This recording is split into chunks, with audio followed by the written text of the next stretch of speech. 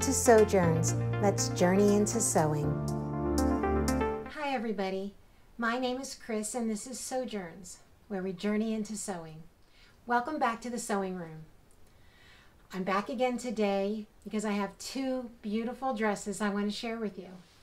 Now these are not a new pattern, but it's an updated pattern. So let's get right into it. What you see here is from Love Notions. This is the Tessa Sheath Dress from Love Notions. It's a knit pattern and it's been updated. It's been updated for their inclusive sizing and the new size chart, the new sizing block that Love Notions began using a year or two ago. So if you have previously purchased the Tessa Sheath Dress, that new updated pattern is already in your account. So just go to your Love Notions account and re-download the pattern and you will get the new and updated pattern. So it's more than just adding the additional sizes. The size range now goes from extra small through 5X. It also includes a full bust piece. So if that's something you normally need to do a full bust adjustment, that's been done for you. You would just choose that option when you print. One note, if you will be using the full bust option, then when you look at the finished measurement chart, add 2 inches to whatever that number is for your size to the waist and the hips. Because the way Love Notions does their full bust, it adds an additional 2 inches of ease at the waist and hips. So you may not need to blend out in those areas, or you may need to blend in. Just wanted you to note that. So let's go over the features of the Tessa Sheath Dress. There are 2 neck options for you. There's the scoop neck that you see here, and there's a boat neck option. This is one piece. This bodice is one piece. This whole dress front is one piece. But if you look over here at the red dress, there's an optional yoke, which allows you to do some color blocking, to do some different fabric choices. And that yoke is on the front and back, so you can choose to use it on the front and back, or the front or the back. And you'll see on this one here, I've chosen to use it on the front yoke, the back, and the sleeves. And we'll get to that in a minute. I have so much to talk to you about. There are 2 lengths for this pattern, knee length to the knee, and a midi length. On the back, and let me turn this one here, there is a center seam down the back. And the beauty of a center seam down the back is it just gives such a flattering style or a flattering look. So when you choose your size, you'll choose by your upper bust, then you'll choose full bust or standard bust, and then you will blend for the waist or the hips and the hips, in or out depending on your figure according to the size chart. And look at the finished measurements chart, because you will need to be very careful with the hips that it's not too tight. And what can happen if you don't blend out properly for hips, then you will get some bunching up here. And there's 2 things that can cause this pooling of fabric in the back. One is you've not allowed enough room for the hips, and therefore the fabric is coming up looking to find some room. Or you may have a sway back. You may find some pooling in the back, in which case you'll want to do a sway back adjustment. I did a very small sway back adjustment, 3/8 of an inch, half an inch. I did a half an inch sway back adjustment so that I would not have any pooling here. Now there are a couple different finish options for the neckline depending on which option for the dress you choose. I've chosen for this dress, and this is a baby French terry. It has the appropriate stretch needed, but this is a very substantial French terry and it doesn't have a ton of stretch. It's not overly stretchy like some French terries can be, and there is no vertical stretch on this. So it's perfect because it will not increase as you wear it. It will not hang down. So this was perfect. I've chosen to do the facing option. I love a facing.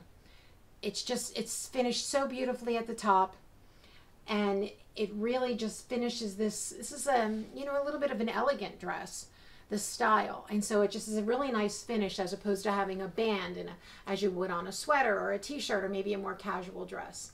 There's also the choice of a binding, and the binding option turns to the back. So you don't see that either. But for this one, I chose the facing. And I've also chosen to top stitch the facing with my cover stitch machine. Really holds it in place, really looks lovely. I did understitch the facing, which is very important to do so it doesn't peek out. But I think to doubly ensure that and to give some more style and finish and polish, do the top stitching. It's very beautiful. Okay, I'm going to pop this one over here and I'll come back and talk about the red dress. So if you are tuning in today, Friday, December 10th, the Tessa Sheath Dress is the feature Friday pattern at Love Notions. And that means it's $5. So if this is new to you, if you've never purchased this, $5 today only. My affiliate link for this dress is down below in the description box, and I always appreciate it when you use that at no cost to you.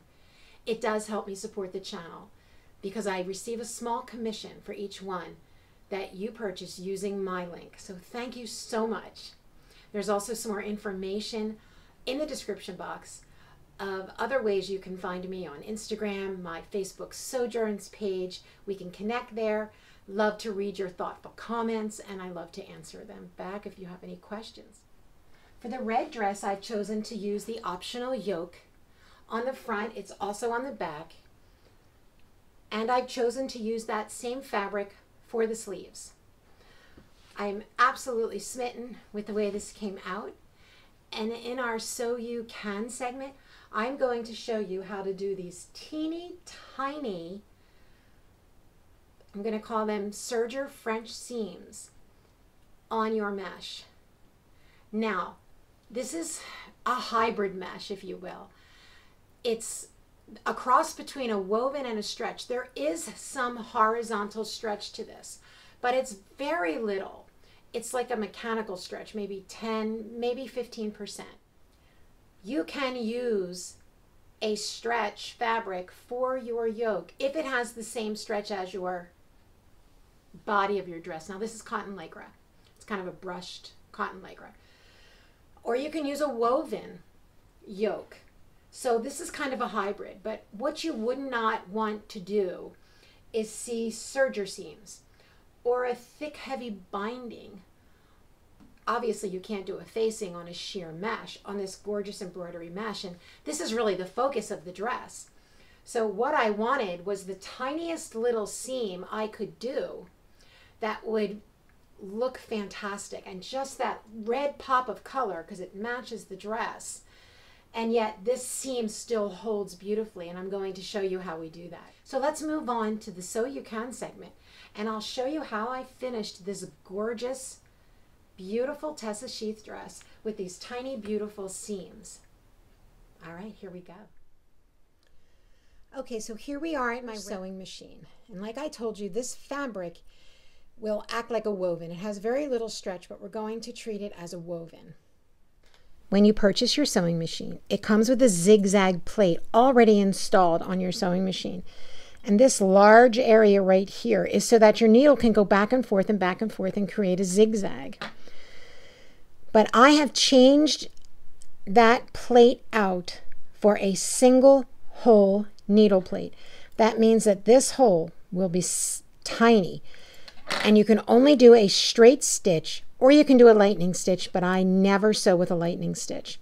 So I'm going to show you that single hole plate. So move up here with me, and you'll see I have replaced that with the single hole needle plate.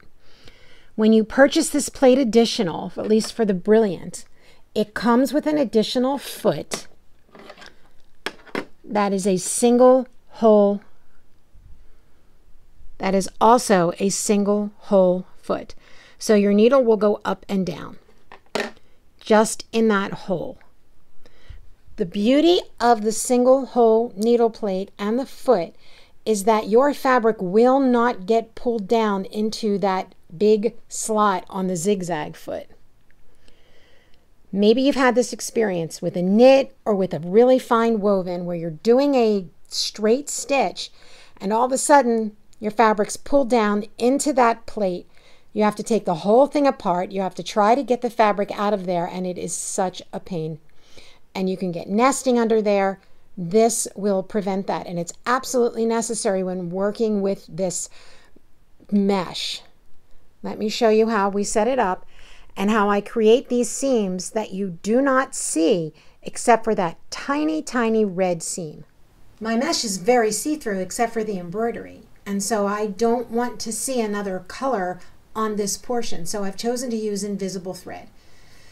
If you've never worked with invisible thread, it's fiddly, I will tell you that. It's kind of like fishing line.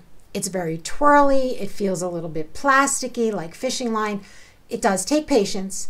This is why we're using the single hole needle plate and the single hole presser foot. These things help.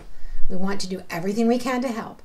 I've also loaded a bobbin with my invisible thread because I do not want to see this. I only want to see the teeny tiny serger seam that we're going to use to finish it. So I've filled my bobbin. I did use my machine to fill my bobbin, but it took some doing. I needed to pull out this thread a tiny bit and kind of hold it out here a little bit so that it didn't pull tight. It just wound very nicely. You can hand wind it if you want, or you can just try your machine at a really low speed, but I found that worked best for me. So we're all set. We have our invisible thread and our bobbin. We're going to do a straight stitch, and I'm going to do that at 2.5. Let's set that up. Okay, I have my machine set up for a straight stitch, and you must have it on the center stitch. If your machine does a stitch that goes to the left or to the right, this must be center so that that needle goes down and goes through that center hole. So that's what my machine said. Increase that stitch length a tiny bit to 3.0, because if you try this and you need to unpick, it's going to be very difficult to pick out a 2.5 stitch with invisible thread on a sheer mesh. So let's give ourselves the best chance of success here. So here we have our embroidered mesh, and it is right sides together just as you normally would do, and we're going to pretend this is the shoulder seam. I have very little of this fabric left, so I'm showing you on a scrap. I've got it pinned at the shoulder. Take these pins away just now so they're not in my way later when I'm showing you. This pattern has 3/8 of an inch seam allowance, so we're going to sew a straight stitch with that 3/8 inch seam allowance. We'll go a little bit, we'll lock in our stitches like we normally would. Let me reverse that a little bit. All right, now we're set. I like to go nice and slow. The invisible thread can be tricky. This seems to be working beautifully, and that's because we have this little hole and this little hole plate. If you do not have these things and cannot get them, I would suggest you put some Solvay, some wash away stabilizer, and I would do 2 layers under your fabric against your presser foot to keep it from pulling down into that zigzag plate. And it just washes out with a sprinkle of water. We're doing 3/8 of an inch seam allowance here. We're going to come to the end and of course lock in our stitches. This invisible thread's working beautifully today. And let's lock in and cut that off.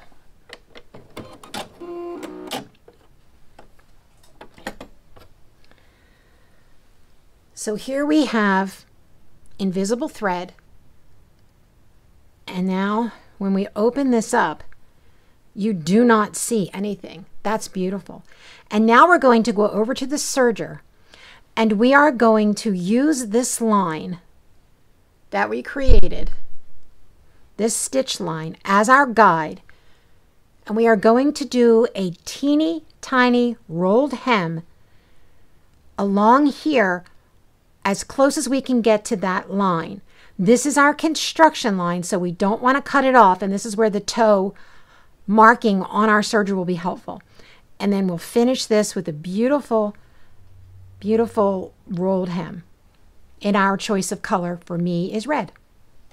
Here we are at the serger, and I have my serger, my Triumph serger, set up for a rolled hem.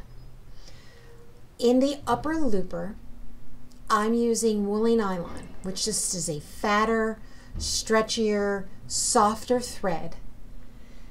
And that fills in a rolled hem nicely. It gives a beautiful filled in finish, and it's in matching thread. This time I'm doing it matching, and I'm going to match it to the red because that's the pop of color and the couture detail that we want. But we don't want to see any construction seam, just a finishing seam. Here's the shoulder seam we put together with our invisible thread. Now what we are going to do, this was sewn at 3/8. We are going to go, the serger will sew at 1/4 of an inch when you take a little bit off the knife. Okay, with the knife.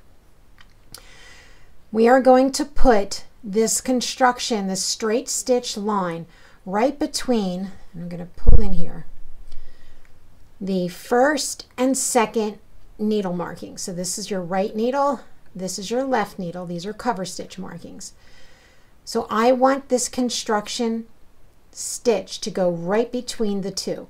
We do not want to cut it off because a rolled hem is not a construction seam. It will not hold up when you're wearing your dress, when you're putting it on and off. It won't hold up very long, and we really want this to hold up as long as we want to own the dress. So we're going to come up next to it to create a teeny tiny seam, but we do not want to cut that off. So I'm going to line it up between the two needles, and I'm going to allow the serger to roll that edge, finish it beautifully.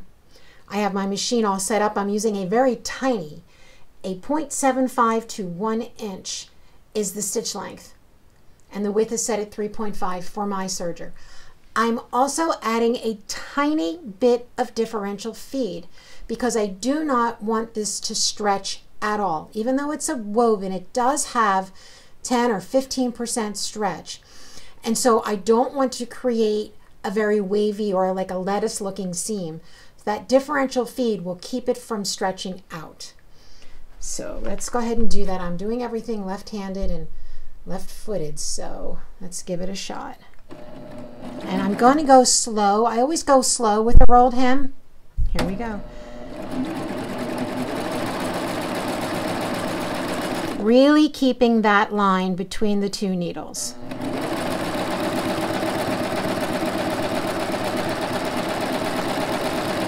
I'm not pulling on this fabric, I'm just holding it and guiding it so that that stitch stays where I want it to stay.